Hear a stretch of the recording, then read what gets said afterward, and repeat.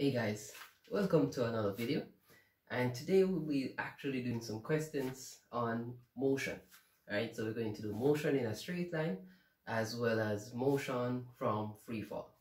Alright, so let's go. So question 1, it says a car accelerates from 10 meters per second to 25 meters per second in 6 seconds. What's the acceleration? Right, so first we're given the final velocity and the initial velocity, and we're given time, and it's asked us to find acceleration, which is a, so therefore we can use a equals v minus u over t. The v there is the final velocity is 25, the initial u, which is 10 over the time 6, and we get 2.5 meters per second squared. So that was an easy one, right? So let's take it from there. Question 2. A world-class sprinter can burst out of the blocks to a speed of about 11.5 meters per second in the first 15 minutes of the race. What's the average acceleration of the sprinter, and how long does it take for her to reach that speed? Alright, so this is a two-part question. The first part is saying what is her speed, what's her acceleration, for the first 15 minutes of the race.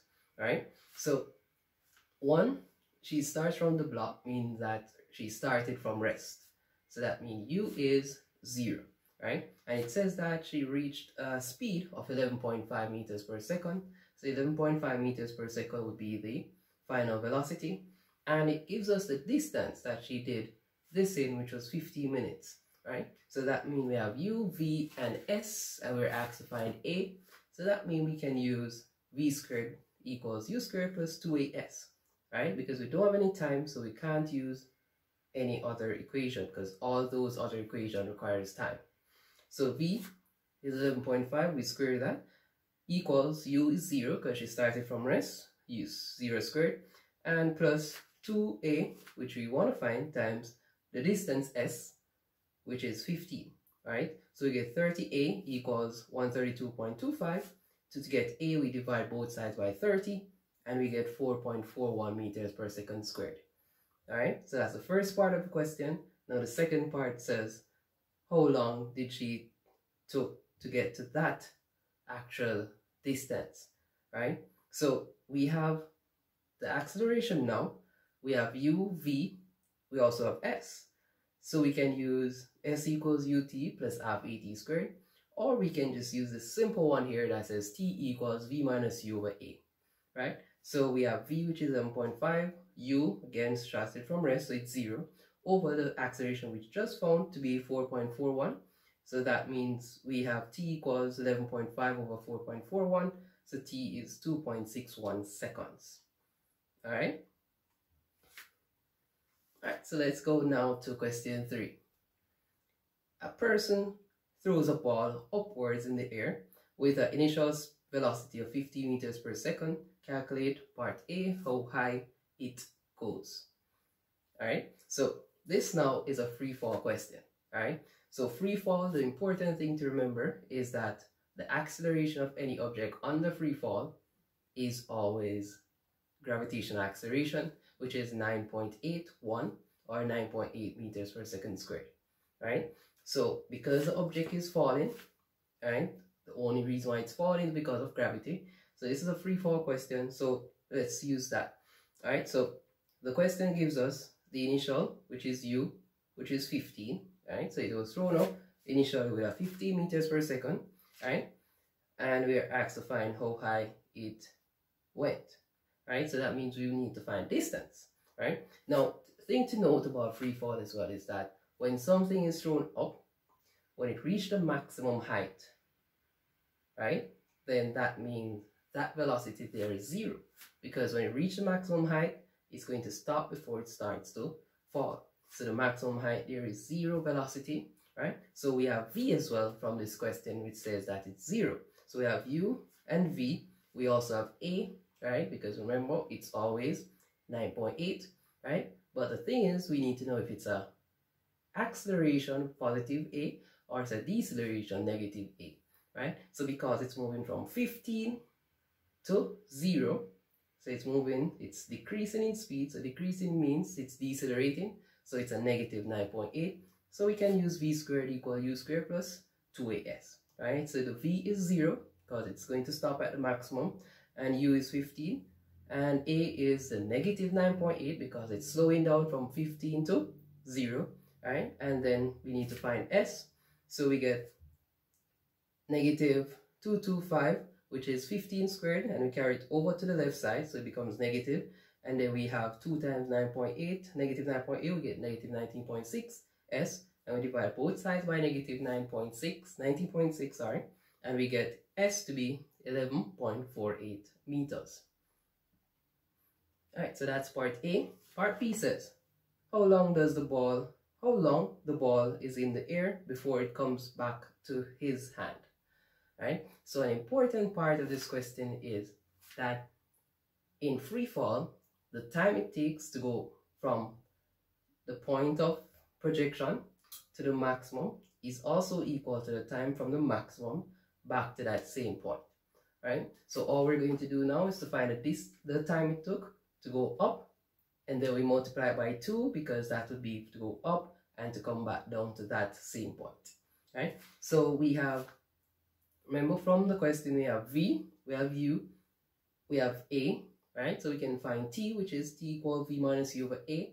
The v there is 0, final, because it's going to the top 0, minus initial, started off with 15 over, and this time again, because it's slowing down, it's negative 9.8. So we have negative 15 over negative 9.8. Negative cancel each other out, so we leave back with 1.53 seconds, right? So that's the time it took to go just up to the top, but it asks you to come back to the original position. So we multiply that by 2 and we get 3.06 seconds. Alright, so let's look at question 4 now. It says a stone is thrown vertically up with a speed of 12 meters per second from the edge of a cliff, which is 75 meters high. Calculate how much later does it reach the bottom of the cliff. Right? So this one now is a little bit technical, right? Because it's not asking you to go up and come back to the cliff. It's asking you to go up and go down to the bottom of the cliff, right? So we can simplify the equation, right? Which is s equals ut plus at squared, right? So the s here, right, we're going to use is a negative 75. The negative because it's going to be displaced, right? So we're looking at displacement. So it went up and came back down to the original top of the cliff, right? So that means it was displaced 0 because it went up and came back down to the top of the cliff, right? So displacement there is 0.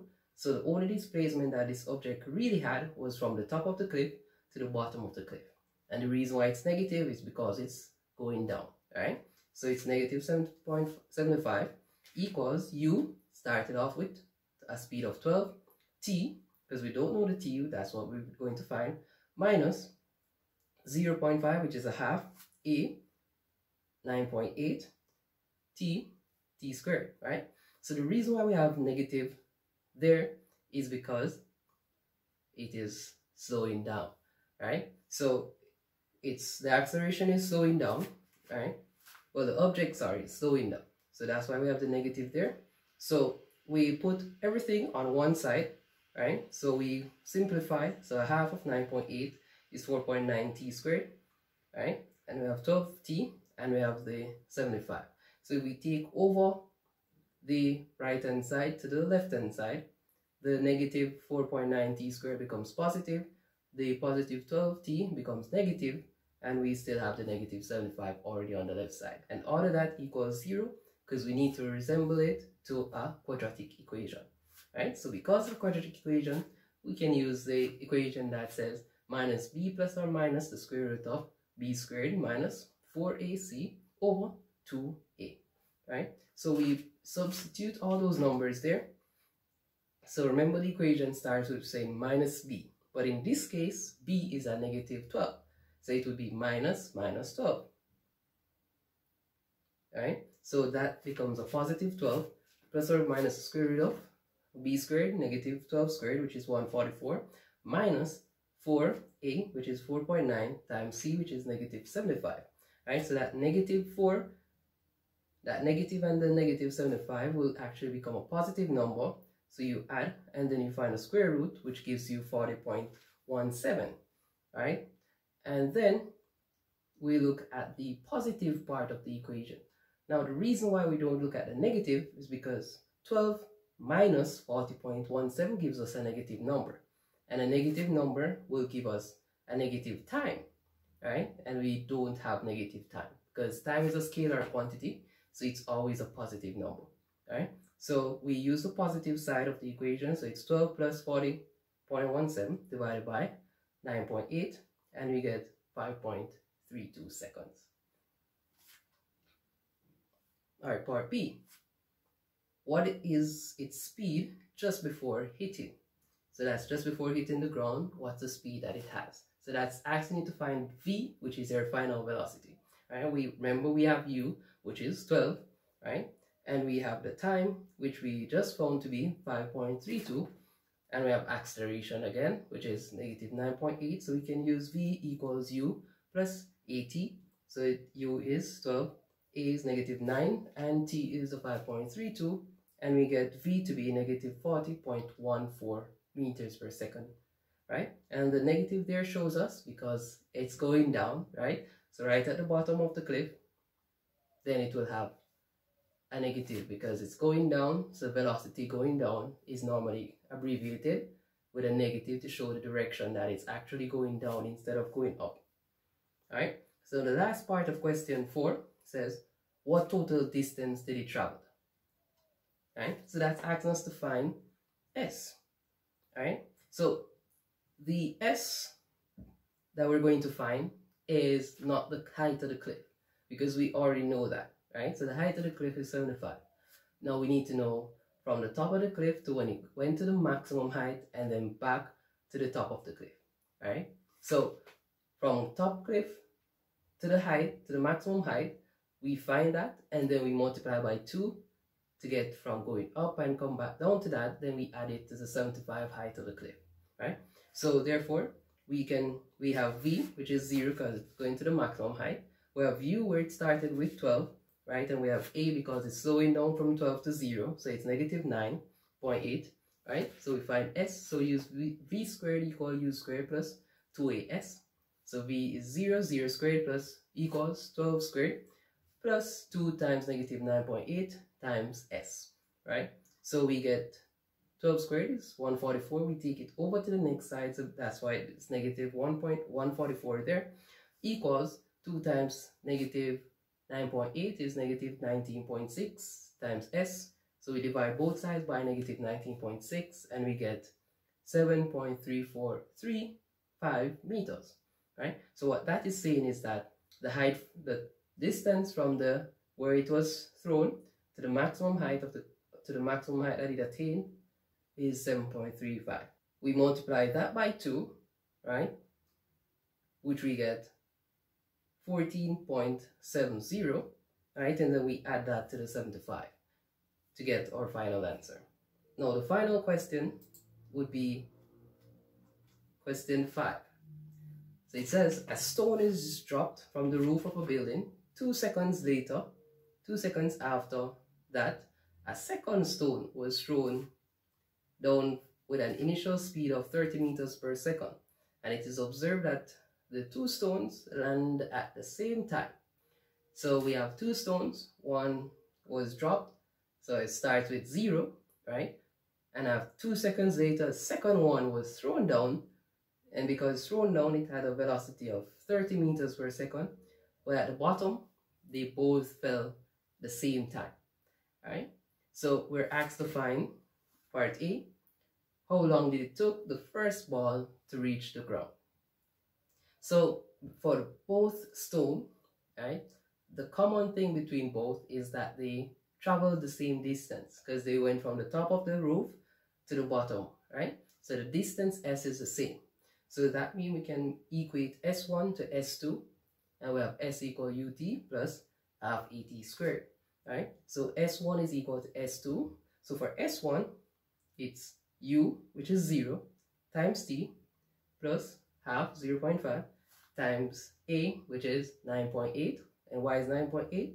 Because it's starting from 0 and it's going to accelerate when it's going down, right? So it's a positive a, right? So it's 9.8 t squared. So that's for stone 1, right? Then stone 2 now, it actually started with 30, so u now is 30, right?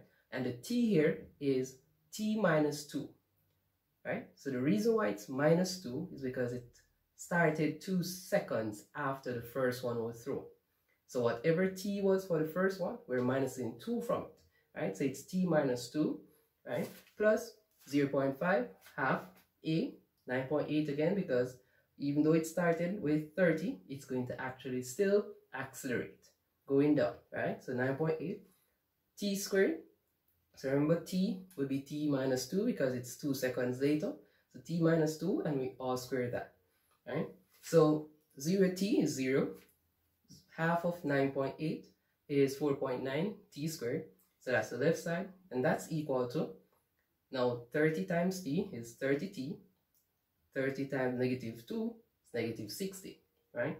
Plus half of 9.8 is 4.9, and then we expand that bracket, t minus 2 all squared. So we get t squared plus minus 4t plus 4, right? Then we put everything on one side, right? Or first we can expand the bracket there. So we expand 4.9 into t squared, which is 4.9 t squared. 4.9 in times negative 4t, and we get negative 19.6 t, and then 4.9 times plus 4, right, which is 19.6, right? So now we have all things expanded. We can group our like terms together. So the 4.9 t squared, they are common on both sides, right? So we can cancel them out, right? Or even if we take over the left one to the right one, it becomes negative, and the right one is positive. So we get 0 from both, adding both, right? And we have 30t, and we have a negative 19.6t. So it's 30 minus 19.6, which we get 10.4t. And we have negative 60 plus 19.6. So it's basically negative 6 plus 19.6, and we get a negative 40.4, right? So we take over the negative 40.4, becomes positive 40.4. We divide both sides by 10.4, and we get t to be 3.88 seconds. Right? So the first stone had a time from top to bottom of 3.88. All right, final question is, what are the speed of the 2 stones just before they hit? Right? So we're just going to find this first one. No, the second one, sorry. So of the second stone, it should be second stone. All right, so the second part. All right, so the second part says, what is the speed of the second stone just before it hits the ground? Right? So we have v equals u plus at, because we're finding v, the final velocity, right? Remember u, it started, because it's thrown down, started at 30, right? A, it's accelerating, so it's positive 9.8, and t, remember for the second, it's 2 seconds later, right? So if the first stone was 3.88, then the time it took for the second stone would be 3.88 minus 2, right? So we have 30 plus 9.8 times 1.88, which we get 18.42, right? We add 30 plus 18.42, and we get 48.42 meters per second, right? So that's it, guys. Thanks very much for watching. Hope you understand something from today. See you next time.